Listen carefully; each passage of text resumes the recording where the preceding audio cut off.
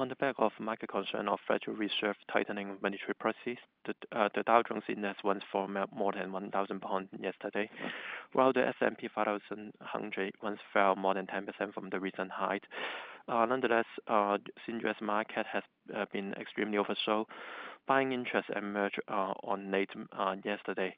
The three major stock index reversed from early sharp decline and closed 0.3 to 0.6% higher yesterday.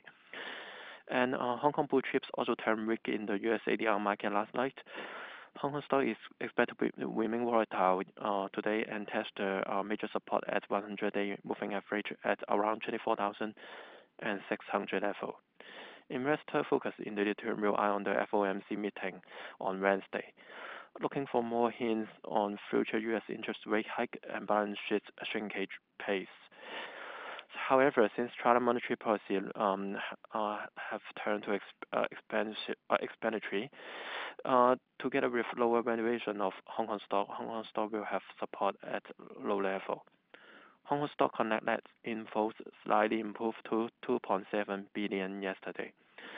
Tencent and Meituan record net inflow of 500 million and 700 million respectively, while Sunny Optical record a net outflow of 440 million. On the other hand, due to People Bank of China loosening monetary policy, Northbound fund continue to flow into the Asia market. Investor could eye on insurance stocks such as Ping An and Asia ETF such as A50 ETF 2822 and CSI 300 ETF 3188.